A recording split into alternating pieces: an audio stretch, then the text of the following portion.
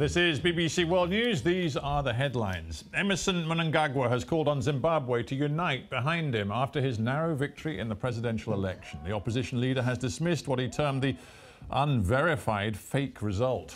Weather forecasters say Europe's all-time temperature record could be broken in the coming days. The current mark, 48 degrees Celsius, was set more than 40 years ago. US Secretary of State Mike Pompeo has met his Turkish counterpart in an attempt to head off a growing diplomatic crisis between the two countries. The meeting was held on the sidelines of the ASEAN Regional Summit in Singapore. And the Saudi-led coalition in Yemen has denied it carried out an attack that killed 26 civilians in the rebel-held port of Hodeidah. Reports from the city said airstrikes hit a market and a hospital entrance.